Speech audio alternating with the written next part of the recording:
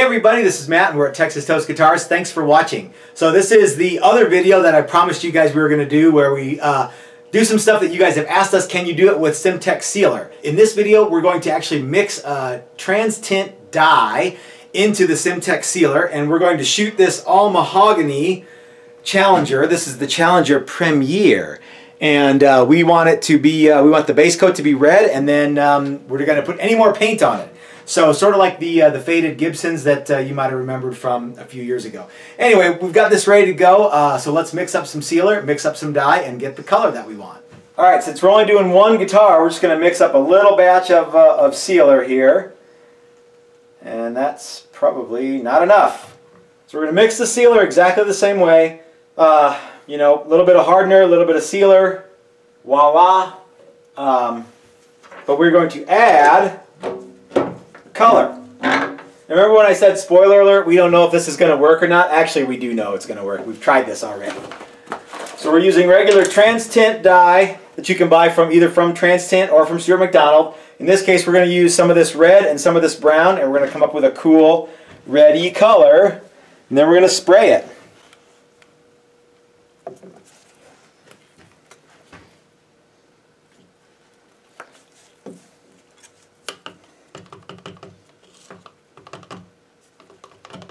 Should probably put the hardener in too, huh?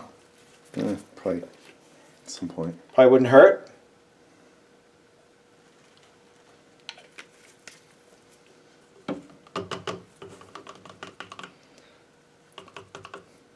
So that's pretty red, but it's not, I don't think it's red enough. We're going to add a little more, and you really kind of want to go, you want to go big on this stuff, because once it atomizes, you don't want your guitar to look like that. Let's put a couple, put a squirt of this brown in there and see what that does. Makes it a little better, but it's still not quite the color that I want.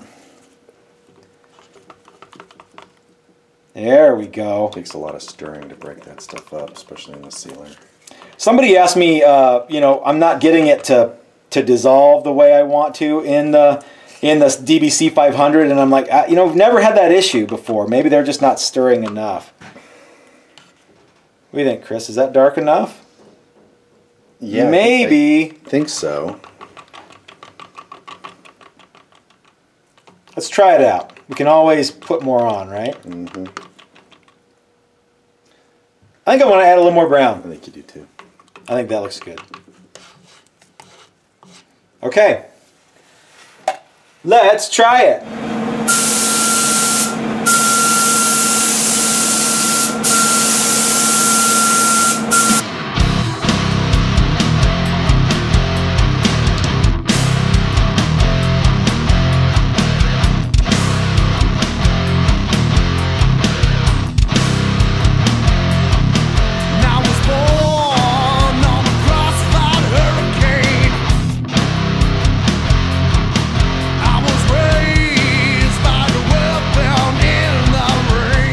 Alright, we've got our very first course of sealer mixed with the aniline dyes from Trans Tint, and I wanted to tell you guys a little story.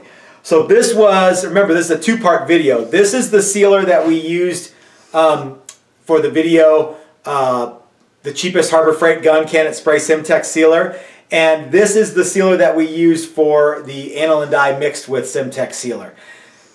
30 minutes ago, this was getting harder and was sort of like gel, and this was still liquid. And now, as you can see, they are both, you know, more or less starting to harden. This one's getting nice and hot now, so it's a chemical reaction, so that's what it does. So don't freak out like I just did and go, oh crap, did I remember to put the stuff in there? I did. So anyway, let's pull the tape off the fretboard edge and have a look.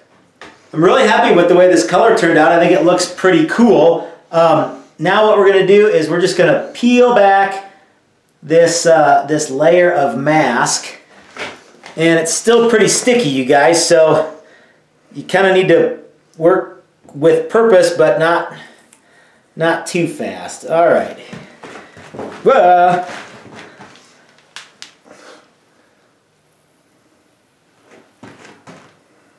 Does it look okay? Looks great.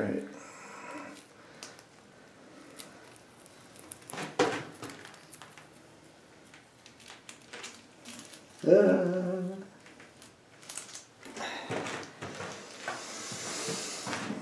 all sticky. So all the subsequent rounds are going to show the rosewood in the board, but what we really wanted to see was to make sure that we had side dots that didn't turn red when we sprayed them. Now dig this, look how dry this patch here in this spot, and usually down here, there's always a real dry patch with sealer. Fortunately, our red looked like it took, so when we spray round 2 of sealer, that's gonna be super cool.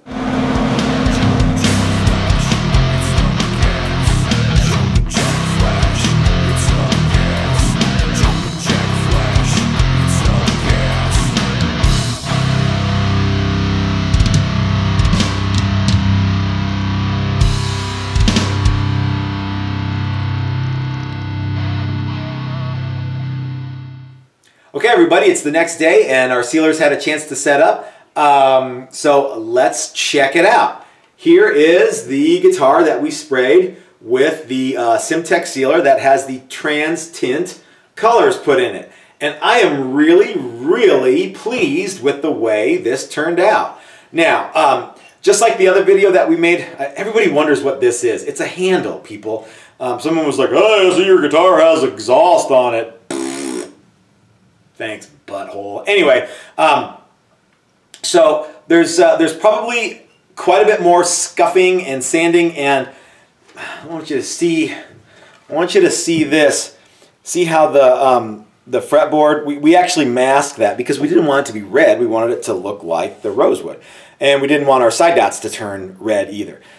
So we masked that. There is a fingernail there that is a lip, so what we'll do is we'll probably scuff this back and reshoot it one more time just to get rid of that that ridge there, because that's not cool.